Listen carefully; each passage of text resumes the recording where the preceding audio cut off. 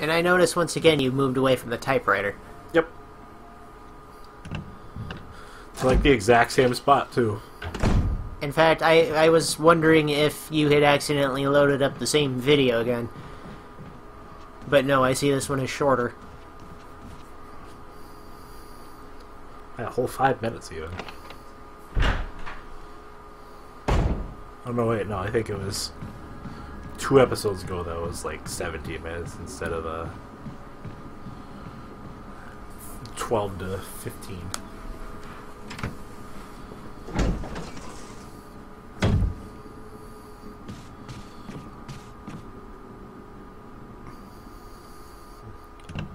What's really also impressive is these candles and fires are still burning. You know, that's a good point. How and why? Like, lights I could understand. But less so the candles. Yeah, it doesn't make any goddamn sense. That, and for whatever reason, somebody left all the lights on. Yeah, it's like this place has been more or less abandoned for like 3 weeks. Or 3 months even. Meanwhile, the power company's like, well, somebody's still paying the bill, so... Either that or the month isn't up yet. I guess. They're on their final notice. Or it could just be like some sort of like automatic payment thing. But that, well, I don't know if that really happened in the... Well, you know what? This place is way out in the middle of goddamn nowhere. I'd be surprised if they were on the grid at all. That's true. It's probably powered by a generator down in the Umbrella facility. A really good generator. Several generators, probably.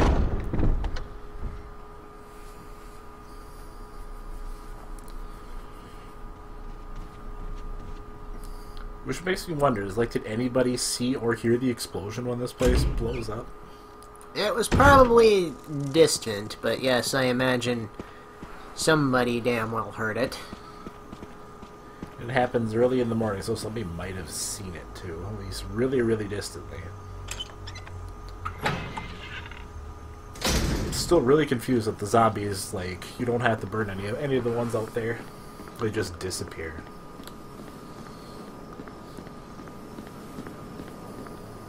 Oversight by the programmers, I imagine. Yeah, that's because, well, the only other time you really need to come out there is when you fight the Crimson Head prototype. So they probably don't want you to, like, be stuck between a rock and a hard place if you somehow manage to open that door back up while the Crimson Head is still in there. And the zombie starts roaming down the steps. Yeah, you would be kind of screwed there. Speaking of rooms I would not want to be in. Yeah, this seems dangerous. Like, Yeah. I would at least shut the window. Yeah, given... another one of those. But yeah, given the game's propensity to have things coming through windows, this is like practically saying, hey, something's gonna attack you. But maybe that's the point, because nothing ever does. Which is actually, well, there's really not enough space to fight anything in this. Probably why they're just like, yeah, we were going to, but we decided not to. I mean, they could have had crows come in through the window. But usually they like to at least give you a little space to fight things.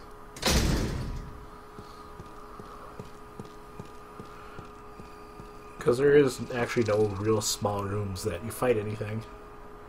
Or where anything can attack you.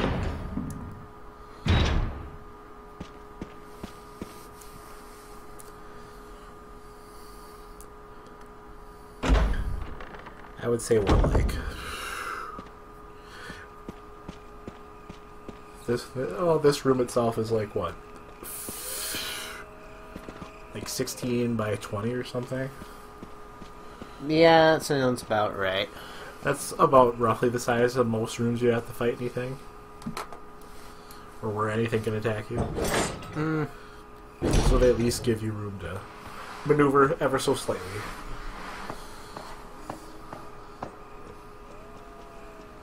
I mean, obviously without all the furniture in here, like, you could easily avoid being shanked by a hunter. It wouldn't be easy, but you can do it.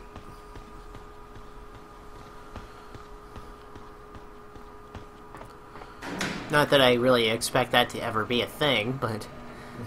Yeah, I'm sure by the point hunters become like an actual thing, I will hopefully be long dead. And hopefully not a zombie. And if I am a zombie, I would like to be one of those, like, unique special zombies. Rather than just a generic shambling corpse.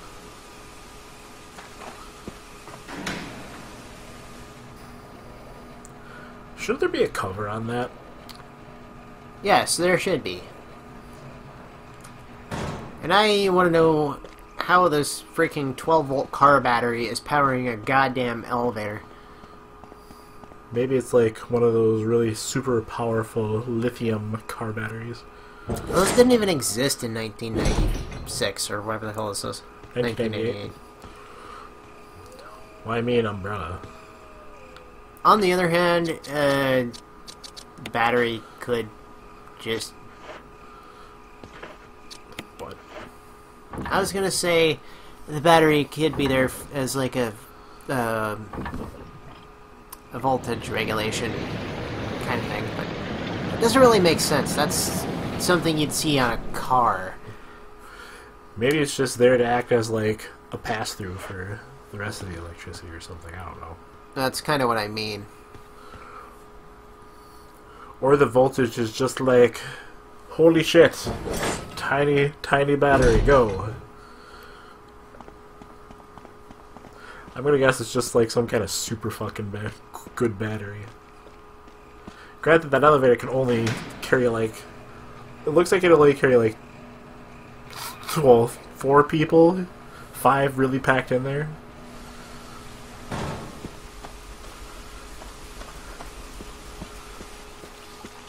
Probably only really meant for like 1 person, 1 or 2 people at a time.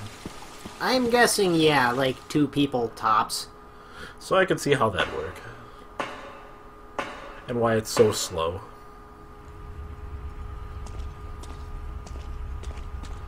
Yay, this part of the game.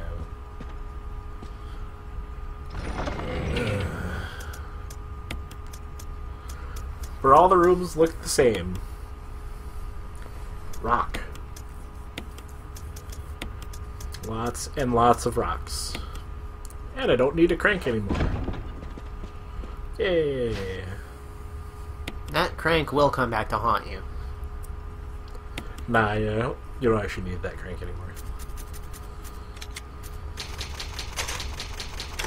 And finally, I'm not saving in the West Wing save room. It is a Christmas miracle in March. Talk about dating this video. Well, I mean typewriter, so it's already pretty dated. Fair. I can only imagine how hellish it would be watching us play a Silent Hill Dawn horror, because the map would be open like every 2 seconds. Oh god. And I mean, like, I want to play the game, but, you know... Don't want to subject people to us playing the game. There would be a lot of skipping. A lot of fast forwarding.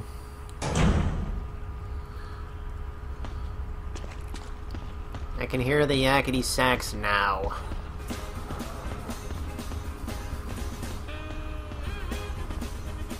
Shiny. I saw it. Pick up the thing. I saw it, but, like, I can't see it when I'm right next to it. It's just handgun bullets. It was basically invisible. Is that you, Jill? Is that voice Enrico's? Yeah? You're alive! Stop! Are you with anybody, Jill? I like that kind of half-hearted yeah. No. But why? The stars are finished.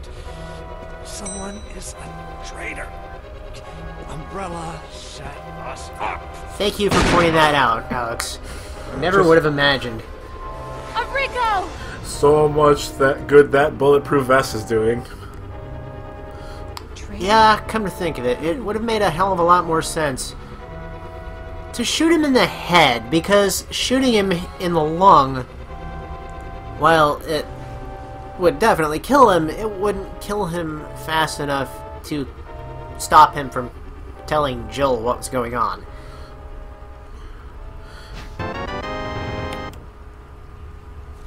God damn it! What did I tell you? But it's a different crank.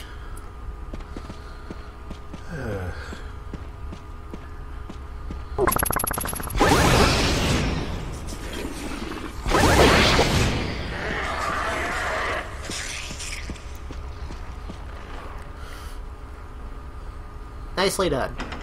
I could probably stand to turn down that enemy has seen you sound, but whatever.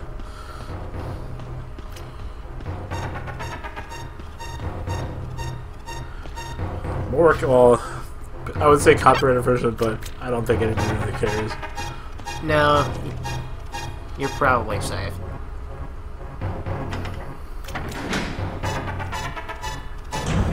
Fair use, or something.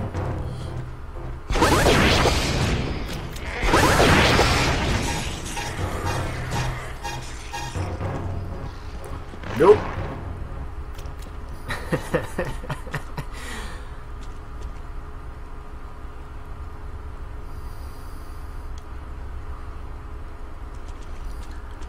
Boulders.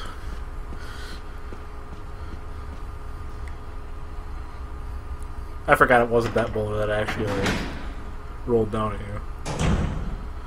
But my lawyer has told me not to do the Indiana Jones thing. If you say so. Wait, Daredevil is your lawyer?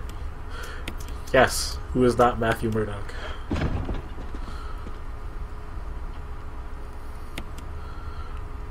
Instead, I'm going to save at this thing a whole bunch. I suppose this is kind of going to be our base of operations for the next little while.